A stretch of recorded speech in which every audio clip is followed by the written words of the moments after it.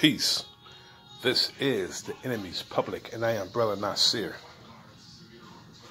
Brothers and sisters, Officer Brandon Tatum, the man who's running around here attempting to be an honorary white supremacist. He's a wannabe honorary white supremacist.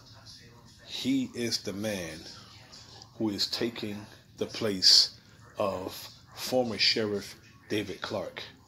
Fox News and all the propaganda machines have ousted and thrown former Sheriff David Clarke into the stupid pile, and they have replaced him with the so-called officer Brandon Tatum, the one who's walking around here justifying the murders of black men and women and going contrary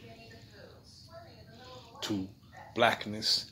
He said he used to be pro-black, and he gave a reason why he's no longer pro-black. We don't buy that. You were never pro-black. Officer Tatum is a coloring to white supremacy Negro, and he is taking the place of former Sheriff David Clarke. Don't get it twisted. David Clarke is gone, and Brandon Tatum is in. This is the enemy's public, and I am Brother Nasir. Like, share, and subscribe. Leave a comment in the comment section. Peace.